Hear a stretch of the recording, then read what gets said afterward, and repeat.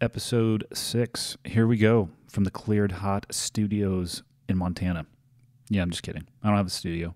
I'm sitting in my basement, which is pretty cool. I've never owned a basement before, and the windows down here have these little ladders that go up to the backyard, which is probably a building requirement. Kind of makes me think like I'm in the Batcave, so that's what we're going to go with. So episode 6, I'm still by myself, back on the road Tuesday, going to get around some interesting people and definitely plan on picking their mind, but until then, more questions from the internet. So here we go, let's dive right in. Okay, I got the red smoke.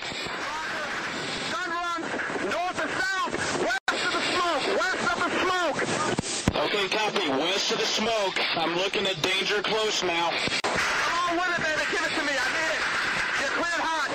Copy, cleared hot. Question number 1 is about training, specifically physical training, and it reads, what is my philosophy on working out, specifically strength training, CrossFit, cardio, etc.? Well, my theory is that there is no downside to being a strong human being. I can't think of any negative consequences to being strong. Having said that, I think it's important that you match the demands of your real life challenges, whether that's occupational or recreational, to the demands that you see inside of the gym.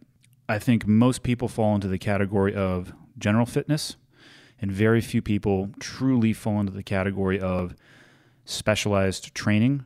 So my theory is if you're not a triathlete or a long distance runner or fill in the blank, something that is highly specialized, you should touch a lot of things throughout your training week or month or cycle, however long it might be. You're much better served with a broad stimulus than a scalpel. Personally, I think you should train for your worst or most challenging day. And what I mean by that is, even if you're just recreational and you're training to go hiking, don't train for the bare bones minimums. Always set a standard that you want to feel comfortable meeting when everything that you think is going to go correctly goes in the opposite direction. So therefore, you're going to be prepared. And even if everything goes wrong, you're still going to be just fine. One thing I've noticed to be true, very true, across just about everybody I've ever talked to is that in environments where you actually need real strength, you're going to have that strength at a pretty high or near maximal heart rate. You're going to be served a lot better if in the gym you can experience those two things together, as opposed to breaking your training up and doing just strength and then just high heart rate. I haven't seen a lot of success with an individual approach with those two things being slammed together when life demands it of you. So train like you fight. It's a common term inside of the military, police, LEO. As for myself, I set pretty simple rules. I try to sweat at least once a day, twice if I can, and I don't get too tied to where that sweat's going to come from. Just like everybody else, I have constraints on my time, and I have the best laid intentions every week or every day or at the beginning of every cycle, and quite often things don't go out the way that I want them to go. So I change it on the fly, and I get in what I can, but I make sure I try to sweat every single day. And with that, I try to find a routine, and I think you should find a routine that positively impacts your life and not controls your life. Fitness and training is supposed to make the rest of your life better. It is not supposed to be your life. Again, that's just Andy Stump's opinion. Take it or leave it. But I've seen many people who reverse that, and fitness becomes the end state, and what ends up happening is they give up quality of life, and that's not a choice that I'm willing to make. Working out's great. If you're going to work out and you really want to optimize your training, you got to talk about diet. I'm not nearly educated enough on diet to give any dietary advice other than the following. Don't eat like a garbage disposal. And after any meal, if your fingers are orange because they've been going into an aluminum foil bag and that contents of them been shoved in your face, you might be on the wrong track. If you want to get advice on diet, I suggest you seek out guys like Rob Wolf. He is a genius, and the stuff that he puts out is amazing. So check him out. As far as functional training goes versus the way that I used to train, when I first got into the SEAL teams, not a lot of people are going to talk to you when you first get there because you're a brand new guy. So what you basically end up doing is watching what other people do, and you emulate their behavior. And when I first got there in the late 90s, it was split between kind of two crowds. There was the weight stack crew, right, the muscle heads, and then there was the people who trained very similar to triathletes. They did long distance running, long distance swimming, not really much on the biking side of the house, but I guess some guys had some bikes, but it was more those two things, and there wasn't a whole lot in between. So I watched a guy go into the gym, watched his routine, and pretty much did that for about 8 years. The classic chest and tries, back and bis, and then my leg day was running on the beach, and I repeated that for, about 8 years, which worked well at the time. And then when I got injured in 2005, my training methodology switched, and I got exposed to functional training. And one of the things that resonated most with me in the description of that type of training, and the type of training I'm talking about, I found CrossFit specifically to rehab from an injury sustained at work, was when it was described in the manner of movements that you are going to encounter in everyday life. Things you'll find on a job site, things that a housewife would be tasked with, picking something up and putting it overhead. And especially when the compare and contrast between a functional movement, meaning something that you would, or the description I'll give is something that you would encounter in real life, versus a contrived movement or a isolation movement. And when I was asked, when had I ever been challenged with the movements that I had been doing previously, I didn't really have a good answer. And then as soon as I started training in a more functional capacity, the difference in my performance was unbelievable. Not only was I able to rehab, but I was able to rehab and come back lighter, yet more effective than I was before. I was stronger, I was faster, I had better endurance. And since that day, I haven't turned back. The training I do now is definitely at a lower intensity level than it was when I was in the military, because my life is at a lower physical intensity level than it was in the military. I used to train to run around with my body armor and carry a gun. I hung those spurs up, it took me a bit to realize I don't need to train like that anymore. I don't need to smash myself into the ground every single day. I don't need to smash myself into the ground every single day, because I'm going for longevity now and the ability to do the things I enjoy for as long as I possibly can. But I still take the same methodology, the functional training methodology. I just apply it slightly differently. And I try to touch a few more things that I wasn't touching when I was in the military. I wasn't hopping on the spin bike back then. It was much more around heavier weights, getting as strong as possible, and working on my endurance. I think I'm going to train that way for the rest of my life, because I still can't get past the question of, if you don't get challenged with it in real life, what are you doing using it in your training routine? To me, that's the litmus test. If it doesn't directly impact and enhance the real life performance and improvement, then I don't have time for it. Everybody's got a limited schedule. I choose not to add things into mine that aren't going to have a direct and positive impact. Question number 2, I think, was spawned from something that I said in episode number 5 when I was talking briefly about going to marriage counseling. And the question was, why did we, my wife and I, go see a marriage counselor?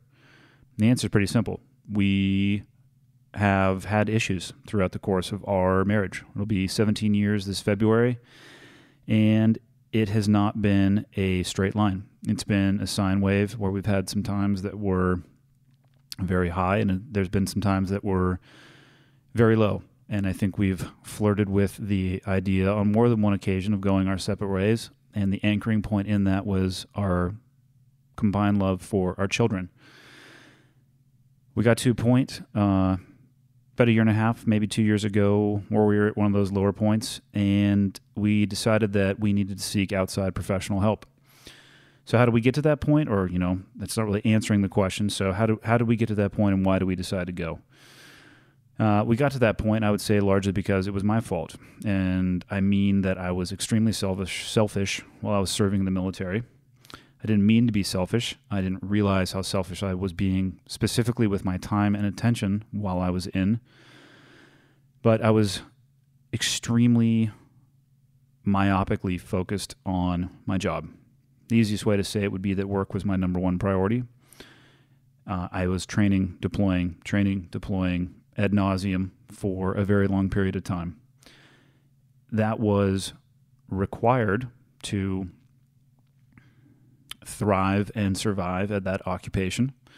But at the same time, it was a choice. And it was a choice that I made very easily in the moment and in that time period. And it took a long time after the fact to truly understand the impact that it had. With that choice came some negative consequences. Communication strain, for one. Not only the fact that you had less time to talk, but especially when you're deployed, it's your connectivity, especially in the earlier era of the global war on terror. It was much more difficult. Email not as often, phone call definitely not as often. So you had less talking and less times to communicate. And the reality is when I was home, I was physically present, but I couldn't turn my mind off from thinking about work. So what happens with that schedule of train, deploy,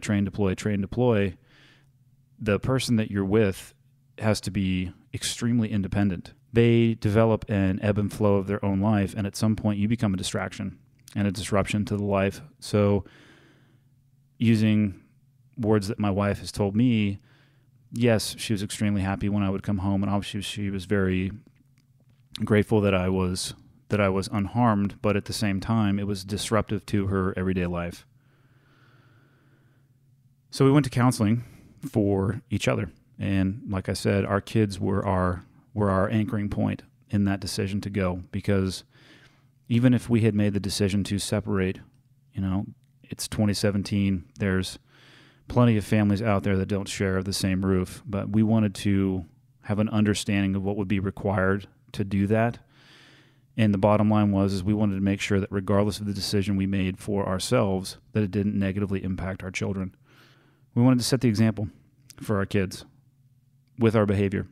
We wanted to show them what healthy relationship and communication can look like. We wanted to show them what proper conflict resolution between two adults looks like. And I specifically myself wanted to show my kids that it's okay to ask for help. I mean, I certainly don't know everything, and I'm not an expert at many things at all, relationships being one of them, and I needed help.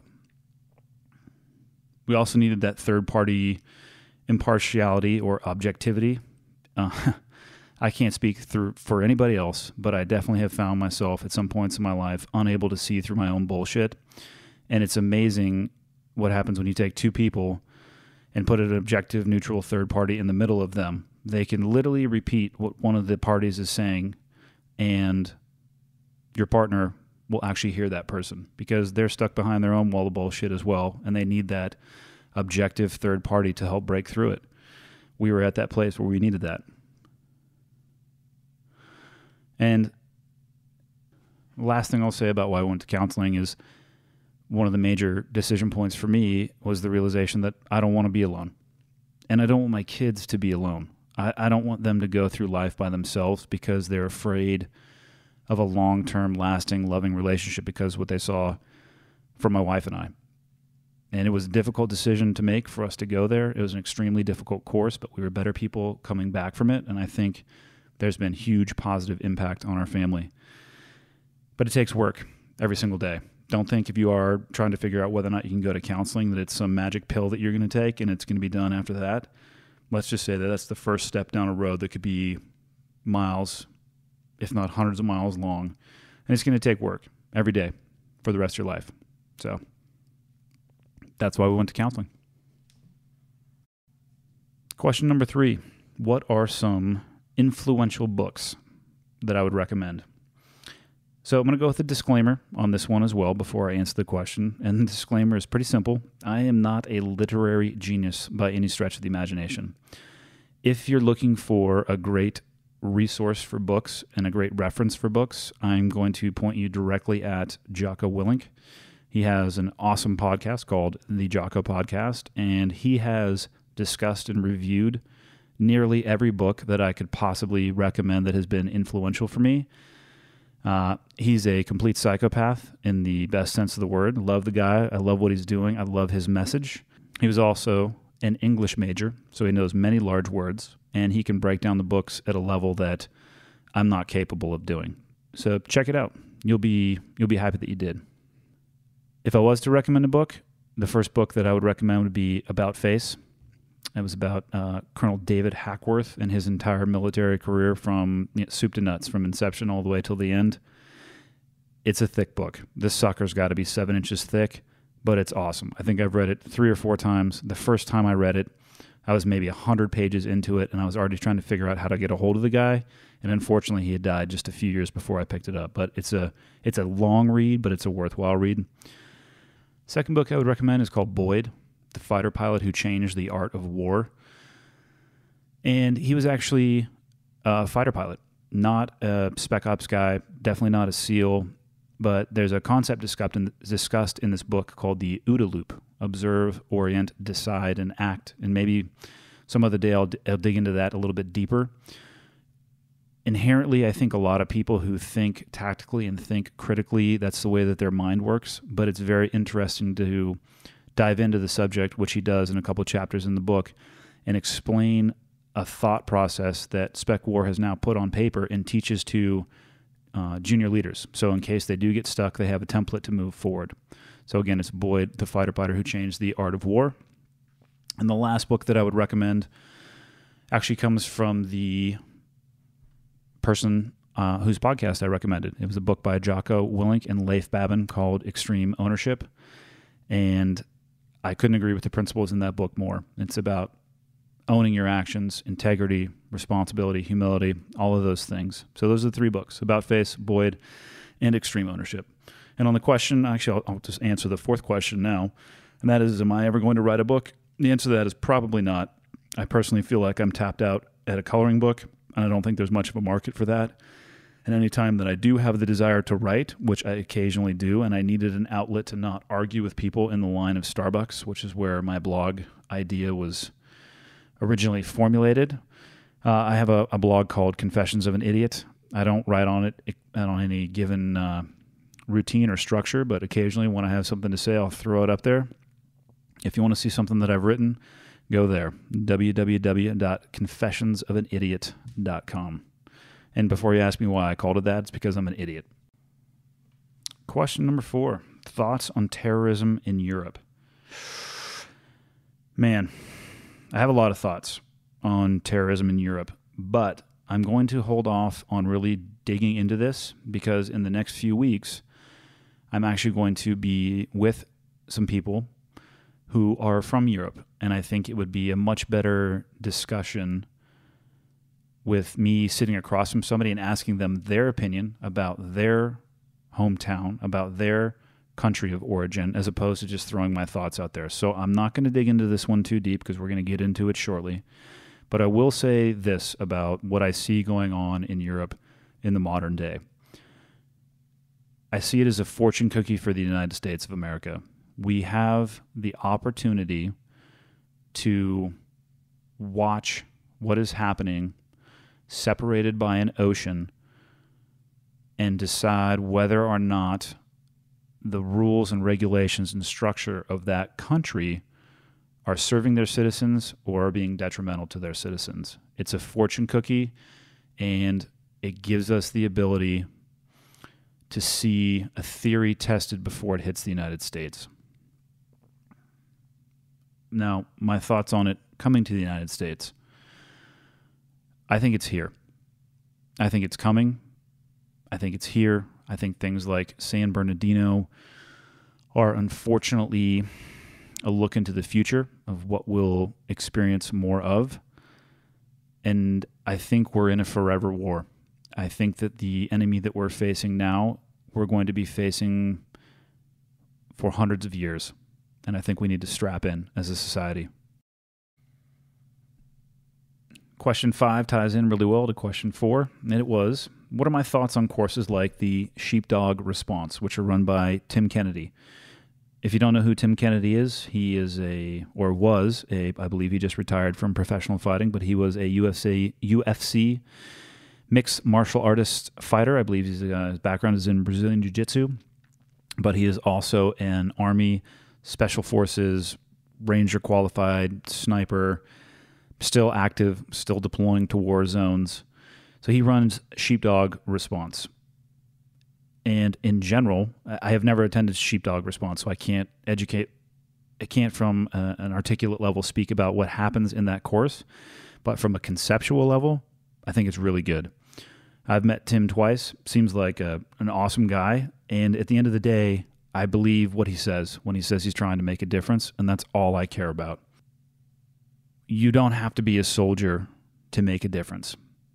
And I hope that rings true to anybody that hears this who thinks that the only people who can fight are soldiers, because that's 100% absolutely untrue. You do not have to be a soldier to make a difference. How do you make a difference? Well, it starts between your ears, and it starts with embracing violence. And I've talked about this when I was talking with Tony Blauer on episode number 4. And I don't mean embrace squaring off with somebody in a bar fight or squaring off with somebody in an alley or two idiots punching each other in the face. I mean embrace the fact that the world we live in is violent, and it is populated with sharp corners, and that you can put yourself into a bubble if you want to and pretend that the world has rounded corners. But if you leave your artificial environment that you are trying to force on the reality of the world, your bubble's going to pop and you're going to be completely unprepared. The beginning of preparation starts with embracing the fact that we live in a violent world. And whatever it is you choose to do with your life, I want you to do it as violently as humanly possible. I'm talking about commitment, conviction, and the will to fight. Sometimes you have to use your fists, but you need to use them as a last resort. Use your brain first. It's infinitely more powerful. I think people should be prepared for the worst that the world can throw at them. Sometimes that means you should know how to fight. And I know that there are people out there who have no desire to learn how to fight. And I'm totally on board with you believing that. I believe that if somebody is going to be a pacifist, you should be the most violent pacifist that anybody has ever encountered. Not with your fist, but with your conviction. But if you're going to be a pacifist, or you abhor violence and you refuse to participate in any way, shape, or form, learn some basic skills. Learn some basic life-saving skills. Learn how to use a tourniquet. Learn how to stop bleeding. Learn how to be the potential difference in somebody's life in a critical moment of need. Bottom line, however you feel like you can do it, make yourself hard to victimize. If it's mentally, if you need to mentally toughen yourself up in order to feel comfortable, to be able to brush off negative comments, to be able to walk away from a fist fight or a drunk idiot in a bar and not take a hit on your ego, work on that. If that's not enough for you and you feel like you need to learn how to use your fists if you have to, or you need to learn how to use a weapon if you need to, then by all means pursue those things. And that goes right back into the Sheepdog Response course. Find something nearby, find something that's reputable, and go give it a spin. What's the worst thing that's going to happen? You're going to come back with perhaps an enhanced perspective and an enhanced set of skills that might prolong your life. If you don't remember anything else, just remember this. Terrorists and terrorism, they seek soft targets. They're not looking for people who are prepared. They're looking for people who are not prepared and not paying attention. So make yourself physically and mentally hard. Make yourself hard to victimize. And you do that by exposing yourself to the things you're afraid of. If you're afraid of violence, I highly recommend you experience some violence. If you can go to a boxing club, go to a boxing club and just spar with somebody, or go to an MMA class, or learn some basic self-defense. I'm not saying you need to go out into the street and fight people, but just experience engaging in some type of confrontation with another human being. It's eye-opening. Couple of things that I want people to remember. The first one is that you can be prepared without being paranoid. Okay, evil is very real. I have seen it with my own eyes. I've looked into the whites of the eyes of absolute, without a doubt, pure evil. So it does exist. I would never say that it doesn't exist. But what I will say is that it's not around every single corner. If you look at the world we live in from a pure mathematical perspective, we're doing pretty good. And your odds of encountering pure evil are not that high, all right? So being prepared is one thing. Being overly paranoid is another, all right? Aim for preparation, avoid paranoia. Guns. All right, I'm going to get into this at some point, I'm sure, but I want to find somebody to have a really good conversation with about this and not just give my opinion. But what I will say is guns don't solve problems. Guns in and of themselves don't kill people. I could put a pistol on a table for 30 years and it's not going to do anything. Guns in the hands of people who are hell-bent on evil can be extremely dangerous, just like guns in the hands who are hell-bent on defending and protecting can be extremely valuable. They carry potential. They carry kinetic energy that a human being has to pick up and impart on somebody else. And the difference in that situation is the human being. I hear people all the time who, say if we all had guns, then we'd be a safer place.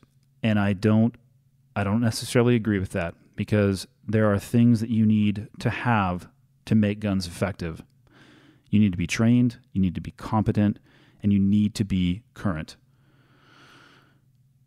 Just because you carry a gun and you took it to a range in the daytime and shot at 7 yards on a paper target does not mean that you are ready to engage in a gunfight in a crowded environment with a low-light situation where you're not sure of the penetration of your round or your backstop or even your ability to aim at distance. So for people out there who say or think that they have a gun on them and they're prepared and it's going to make the difference, my first question that I ask people is, do you have night sights on your gun?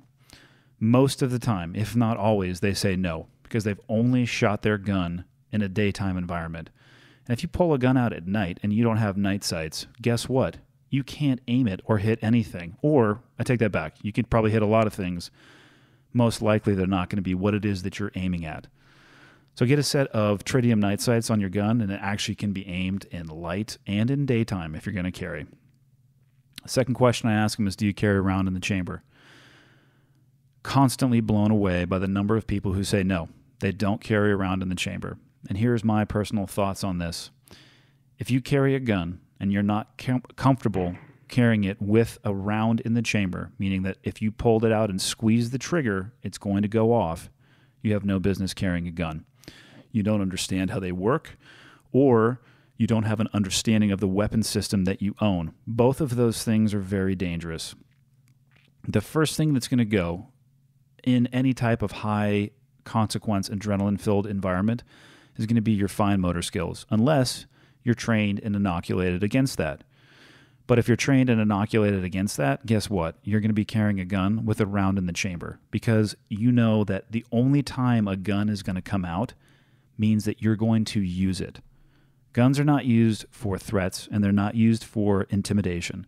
If a gun comes out, it better get used, because if you pull a gun out thinking you're going to intimidate somebody, thinking that you're going to threaten them, you may well find yourself having that weapon taken from you and being killed with it, especially if you don't have a round in the chamber. They don't solve problems in and of themselves. It's the hand of the person that holding it that makes the difference. And if you're not ready to do that, and you haven't thought through the consequences of taking life or the consequences of using a firearm in a confined environment with innocent civilians, don't carry a gun, please. All right? But again, we'll get into that a little bit later, hopefully on another podcast. All right, so the last thing I'm going to cover today, and then I'll give everybody a break from listening to my voice, is a concept that for whatever reason had been eating at me and bugging me, and I couldn't figure out exactly why until I heard somebody articulate it much better than I think I would be able to. So I'm paraphrasing a little bit something that I heard just a few days ago. But it's around the concept of hacking. I'm not talking about computer hacking and somebody getting into your email. I'm talking about the insatiable desire that I have heard recently of people trying to hack their life, or hack their diet, or hack their finances, or hack their occupation. And it just bugged me for some reason. I couldn't figure out what it was, and it seemed like everybody was trying to take a shortcut. And in some things, like emails, if you want to hack your email inbox, I would say go ahead. But in other things, or in anything that has physical consequence or requires experience, I don't think it's possible to hack. And I think that the attempt to hack, the attempt to take the shortcut, the attempt to not put in the time and effort is just setting people up for failure in the long term. I don't have a problem with the concept of hacking. I think what I have a problem with is that in people's desire to try to hack their life, they lose sight of mastery. And I think it's much more important that people focus on mastery and putting the time and effort in than trying to find the shortcut constantly. So the way I heard it described is a journey from being a novice to a master and the steps along the way. So I'm going to lay this out for you. And if you're driving, you're just going to have to imagine what this looks like. And if you're sitting down listening, pull out a piece of paper and draw a line across a piece of paper at a 45-degree angle. At the bottom, put novice. At the top right, put mastery. And let's fill out some steps along the way, okay? So the first one is whatever it is that you do. And this doesn't have to be an occupation, but it applies to both occupation and hobby. I could have applied this to being a SEAL or to the skydiving and base jumping I do now or to driving a car. Fill in the blank. But let's just say everybody starts at novice, okay? Nobody starts at master, even though I think some people inherently believe that they do. I would recommend avoiding those people. So we all start at novice at everything that we do right out of the gate. And the first thing you need to focus on after realizing that you're a novice is just being proficient at whatever it is that you want to do. And I'm going to define proficiency as a high degree of competence. So to use being a SEAL as an example, we were tasked with doing so many things. They're called medals, mission essential task lists. And it's basically a 3-ring binder of everything that a SEAL is supposed to be able to do. And everything that a commanding general overseas should be able to task a SEAL team with doing.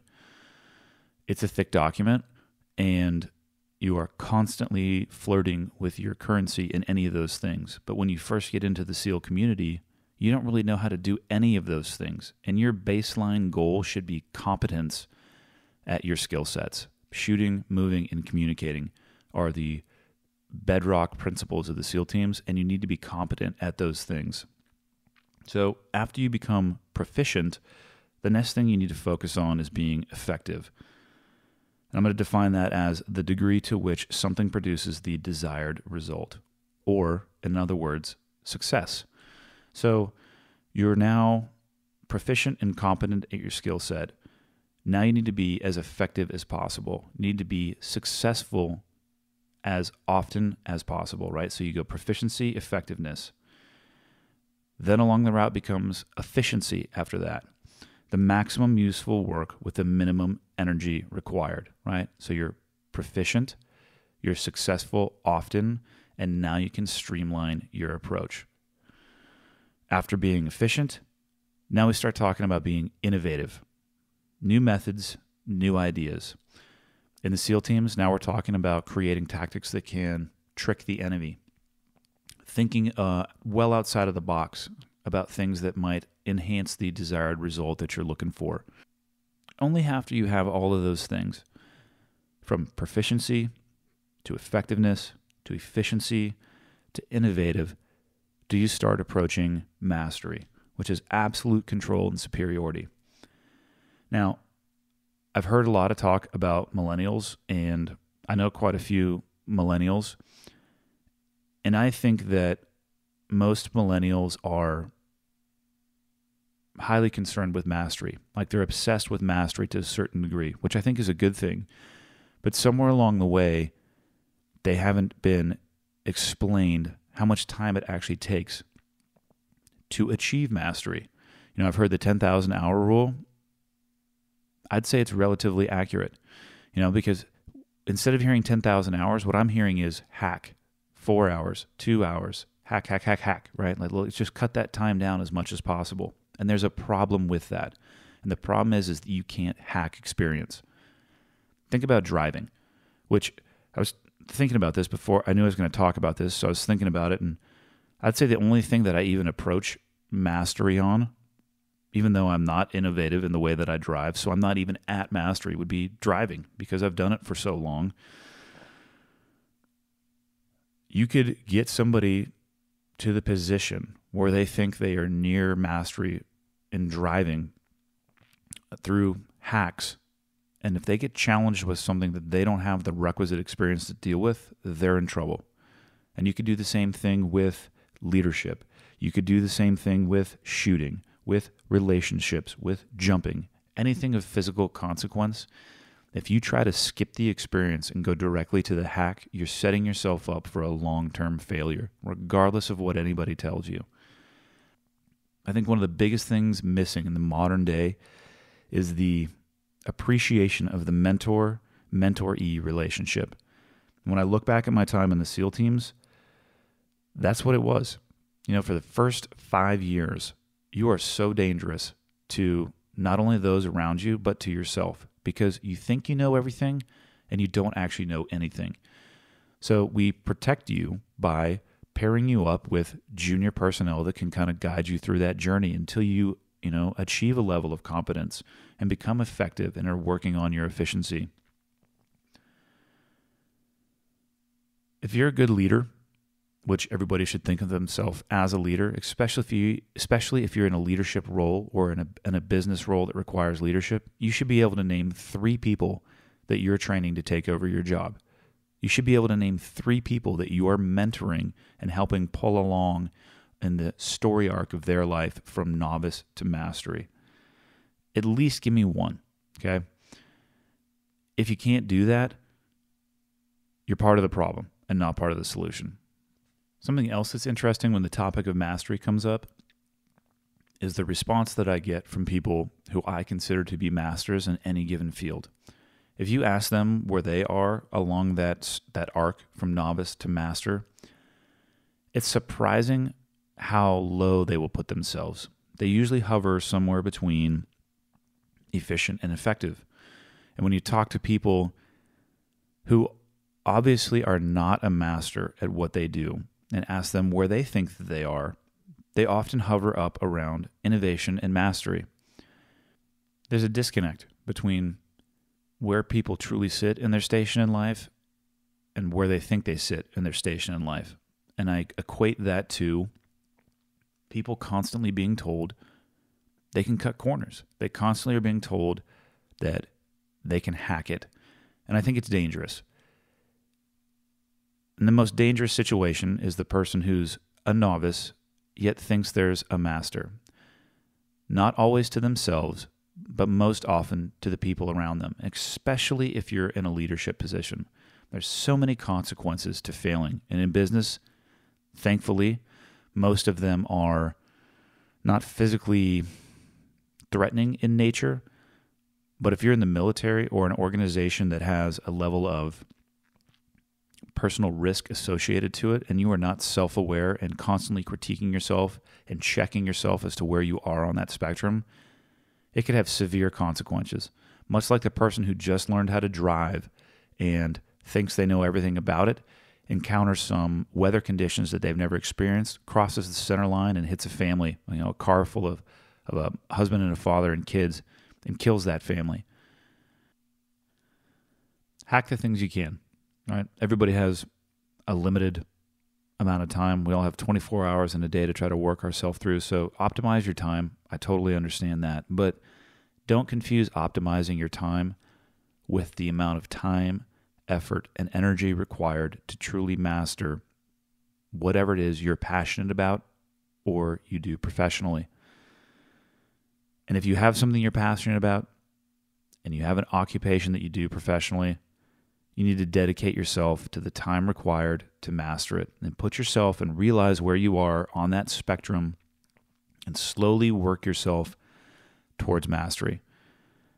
Not skipping any of the steps along the way, so that when you arrive at a terminal station of whatever your occupation or passion may be, you're prepared. And you're also in a position to turn right around and mentor somebody else and pull them up the same ladder that you climbed. That's what makes a difference, not constantly trying to find the shortcut, in my opinion. And we're going to close out episode 6 with that. Hope you guys have a good one. Episode 6, it's in the can. Thank you to everyone who submitted the questions. I would not have had anything to talk about had it not been for you people. So I know I didn't get to them all, And I'm sure in the future, hopefully not the near future, I'll be doing a solo podcast again. And I'll keep referencing back to social media and the questions that people ask me. But I can only pick 5 or 6 at a time. Otherwise, I'd be rambling on for hours, and I personally cannot listen to the sound of my own voice for that long. Same ask as always, everybody. If you like what you're hearing and you think it could help somebody, just share it. Tell somebody else about it, and hopefully the word can organically spread. If you got the time, write a review on iTunes or whatever platform you use, good or bad. I'm open to any and all feedback you guys have. So until next time, that's all I got for you. See ya.